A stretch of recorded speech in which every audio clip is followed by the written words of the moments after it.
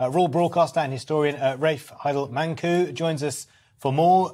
Good morning to you, Rafe. Good morning. So, how much of a slimmed-down ceremony is this going to be? Well, you know, the coronation ceremony is one of our great contributions, I think, to civilization. You know, it's up there, as far as I'm concerned, with the works of Shakespeare and with, you know, Turner's paintings. It's such an exquisite ceremony. Normally, for the Queen's coronation in '53, which was based upon those of her father and grandfather, George V and George VI, it was around 3.5 hours. Now, we're told that the current plan is to have a coronation ceremony of only around an hour or so. Are you outraged? Well, you know, let me just put it this way. We list our heritage buildings. We have Grade 1 listing for the Houses of Parliament. I think the coronation ceremony deserves Grade 1 listing. I used to be a friend of the Maharaja of Drangadra, a wonderfully erudite old Indian prince, the last man to rule his kingdom before independence. Wow. And he was a very erudite man, scholar in Hindu stuff and Judaism and Christianity. And one of the plans here is, of course, to make the coronation service more diverse, more representative of modern Britain. But he wrote to me in 2010, and I just want to quote what he said.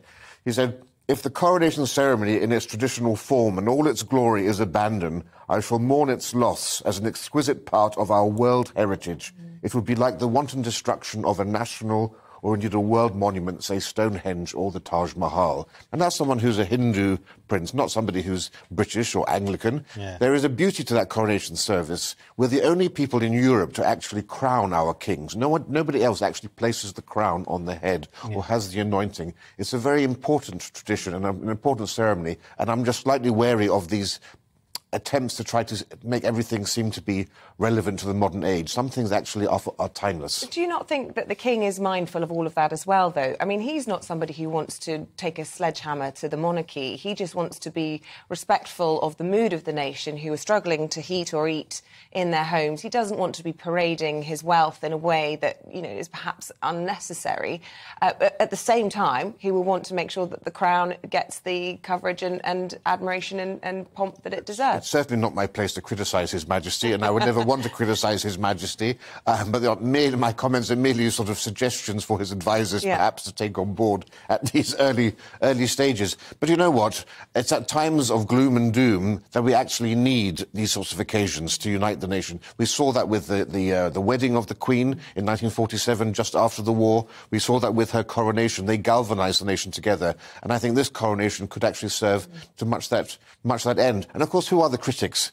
The Owen Joneses of this world are a minority, actually. I think people overestimate the criticism that will be there. The great unsung people of Britain, I think, would love this. Yeah, I guess for King Charles, it's about reaffirming and establishing that really solid connection with the people that his mum had.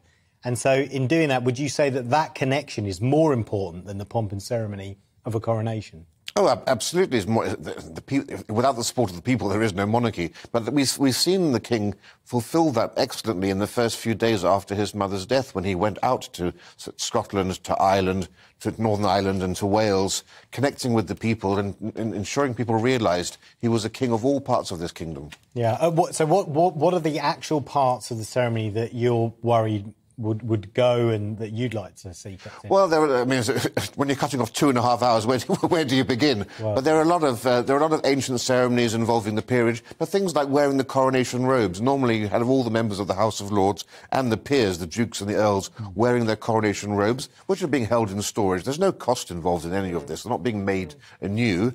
And now we're told perhaps it'll be just lounge suits. You know, I mean, if you're going to have a grand event, I've always used to say that the inauguration of a president in America is a cheap form of a coronation, really. Let's actually keep the grandeur that we have. We saw the great glory of the Queen's funeral. Everybody loved the pomp and pageantry there. It will be a shame to lose part of that. And will it be a big bank holiday weekend? It's the same weekend, isn't it, that Platinum Jubilee was this year? So next year it'll be a big sort of national party. Is that... Yeah, we assume so. It's taking place on June the 3rd, a day after the coronation of Her Majesty the Queen. And actually, it will be 70 years to the day, plus 1 day after the Queen's own coronation. I just want to ask you about the front cover of The Sun this morning. They're talking about the Crown, which is about to come out on Netflix, which shows us a sort of segment about it, about Prince Philip pursuing an affair with Penny Natchbull.